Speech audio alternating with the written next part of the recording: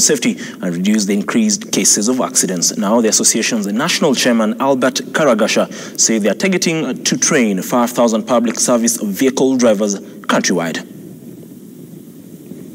Tumekuwa tukienda nchi mzima kuongea na members wetu wa Matatu, na tumekuja Malindi leo kujaribu kujadiliana na serikali tuone vile tutafanya kazi tukiwa kitu kimoja.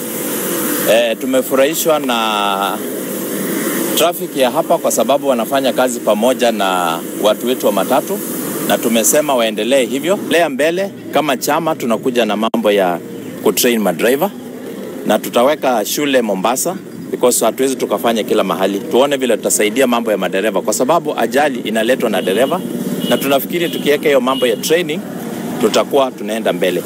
Na tunataka kumshukuru Bwana Kome, the IG, kwa sababu ametukubalia tutafanya kazi na polisi. Mahali kuna shida yoyote tuone vile tutasaidia, kwa sababu ni lazima waweke usalama na tufanye kazi tukiwa kitu kimoja. Asante. Why training na target drivers wanganazo? Tukianza mambo ya training, we are going to be targeting more than 5,000 drivers all over the country. Na tunasema training yetu tunataka kuweka shule ya kuelimisha dereva.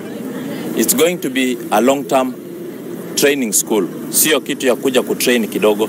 Tunataka shule, tuko na wadhamini, tunajaribu kuongea na wadhamini wengine, tuone vile tutaweka shule Mombasa, Coast Region, tutaweka Nairobi, tutaweka upande wa Rift Valley, tutaweka upande wa Central na upande wa Nyanza, so that tukue na training kwa kila area. Kwanza mkae, muangalie makosa yenu, muone kama wenye wako kwa hii mambo ya matatu ama usafiri wa barabara ni nini mnafanya makosa, nyinyi kwanza muweze kurekebisha, alafu sasa ile inawashinda polisi wanakuja.